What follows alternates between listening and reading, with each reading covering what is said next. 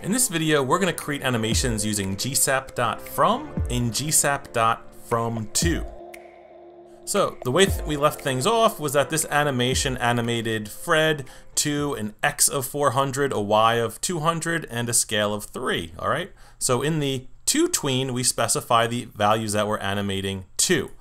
Well, there's also a fromTween, and that's going to allow us to specify the values that we're going to be tweening from. All right, so let's just get rid of this code here. We'll comment it out. And I just want to show you that Fred's natural state is being in the top left-hand corner here.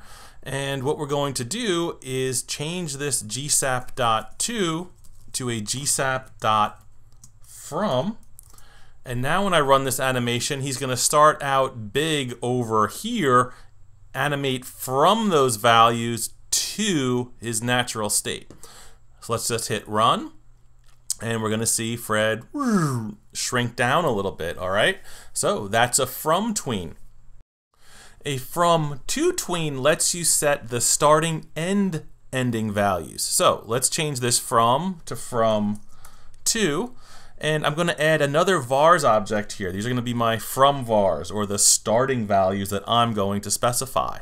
So we know that Fred starts out up here at an x0, y0.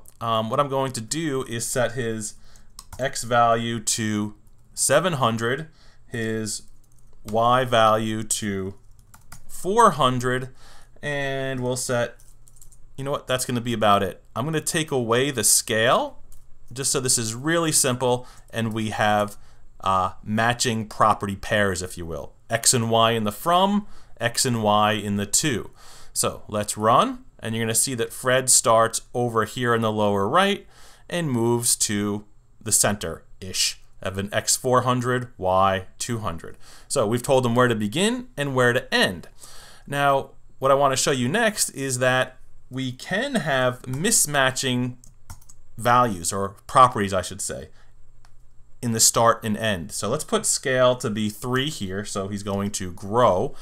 And this is going to work just fine. So there's no scale in the fromVars, but there is a scale in the toVars. So let's run, and you're going to see now that he starts really big. I'm sorry, he starts small, and he animates to a scale of 3. All right, makes sense, because we're saying specifically the ending scale. Now, if we put opacity 0 in here in the fromVars and don't put it in the toVars, this is something you might get hung up on, and that's why I'm showing you. Check it out. You're going to see that you never see Fred again.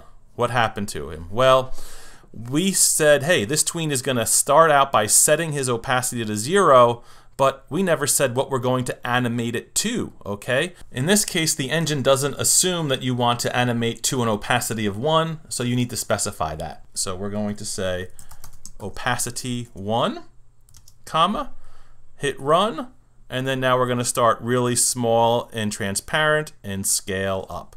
And that's all happening with one animation.